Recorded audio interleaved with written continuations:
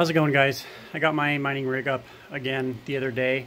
I think I already made one video about it, but I just wanted to talk about it again for a second.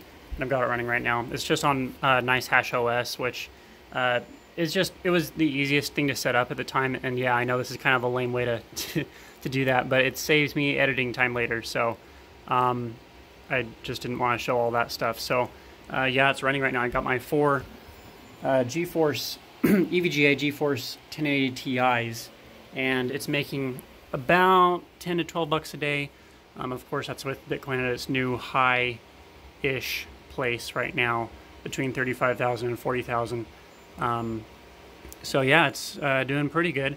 I'm curious what you guys are doing. Like I said, I'm only running this on NiceHash OS right now because it's the easiest way to do it, with a flash drive that just has it preloaded, and then it just loads it to RAM, of course, which it just makes it really easy to start up, and then I can run this Linux Mint computer, which is what I have running during the day, because I've got other stuff for work-related purposes, I guess, that I've been using it for. So that's why I just let this run during the night, and then I use the computer during the day. So yep, that's what's going on right now. And let me know in the comments if you guys are mining still, and let me know. I guess I'm just curious to see what kind of operating systems you're running on, because I know NiceHash OS isn't the most profitable, but it's doing pretty well for me. So anyway, thank you guys so much for watching. Make sure you leave a thumbs up and subscribe, and we'll see you in the next one.